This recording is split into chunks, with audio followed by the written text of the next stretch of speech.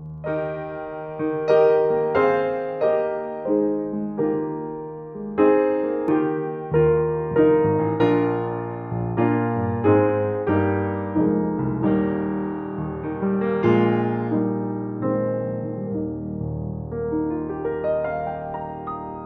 na po kayong lahat, mga kaibigan, mga kapatiran?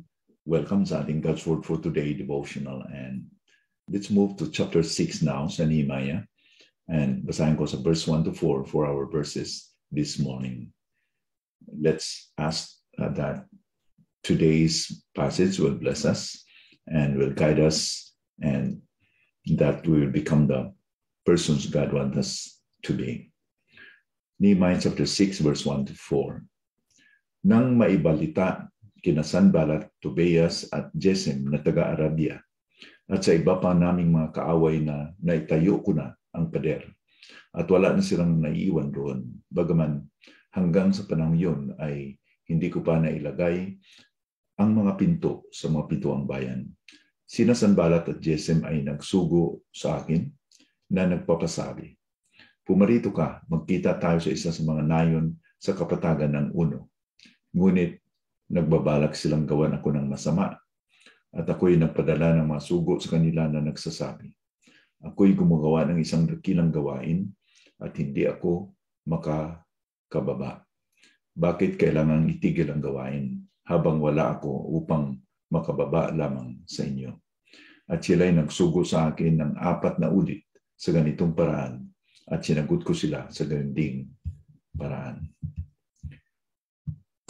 Let's learn here the commitment of Nehemiah to really be focused sa kanyang ginagawa by saying, "I'm doing a great work and I cannot come down." We know that here in this chapter, the rebuilding of the wall was almost complete, except that may mga pintuan na hindi pa natapos. Pero si Sanballat at ang kanyang mga kasamahan, they were relentless. They really wanted to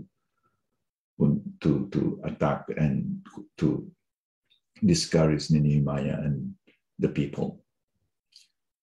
When they could not intimidate Nehemiah at sa mga tao, binago nila ang kanilang strategy. What they did was that they sent Nehemiah a message through a messenger at ipinasabi sa kanya, "Come and let us meet together at Hakkephirim in the plain of Ono." And negotiation, so to speak. However, Nehemiah knew that these men could not be trusted. On the guise of peaceful negotiation, malinaw na ang kanilang intention was to harm Nehemiah. Nehemiah would not be fooled because of their desire to negotiate. Thus Nehemiah replied, "I am doing a great work and I cannot come down. Why should the work stop while I live and come down to you?" Sa sinasabi ni Nehemiah, mayroong dalawang principles na ating matutunan. Una, he knew the value of his time. Para sa kanya, it was a waste of time to come down and negotiate with the enemy, and then masasakripisyo yung gawain. Hindi niya ina-allow na ma-sidetrack siya sa kanyang ginagawa. Sa kanyang ginagawa na ito po ay kalooban ng Panginoon, ay napaka-mahalaga yung mga panahon niya. We know that he was a cupbearer who just requested a certain time na tapusin niyang gawain ng Panginoon by rebuilding the wall. In the same manner, sa ating mga ginagawa din in our ministries, sa churches natin, sa ating mga personal na mga commitment to do the will of God, ang ating kaaway na si Satanas, gusto niya na we are going to live it in order to do some urgent things. May mga maganda, if not better things na gusto niya nating gawain. No matter how good or better they are poor substitute in fulfilling the will of God. Alam natin, Maski ano ka importante pa o ano man ka maganda tingnan sa harap ng tao, ano ka maganda sa paningin ng tao, if that is not the will of God, that is a poor substitute sa kalooban ng Panginoon. So ang tanong natin is that, are we focus talaga na hindi tayo ma-sidetrack by some good things, some better things in life? The tyranny of the urgent is a ploy of the enemy. Sometimes may ginagawa tayo na maganda. Like, for example, you're reading your Bible, you're praying, you're doing the things of God. Then may mga notifications sa Facebook, o sa WhatsApp, or sa mga social media, and then nalimutan mo na you're reading the Bible and you're praying and you have wasted precious time with God.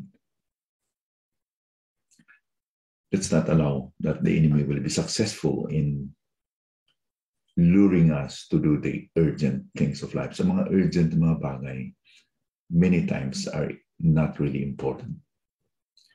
Pangalawa ay, he did not allow to sacrifice his priority. Ang kanyang ginagawa was a good or noble work.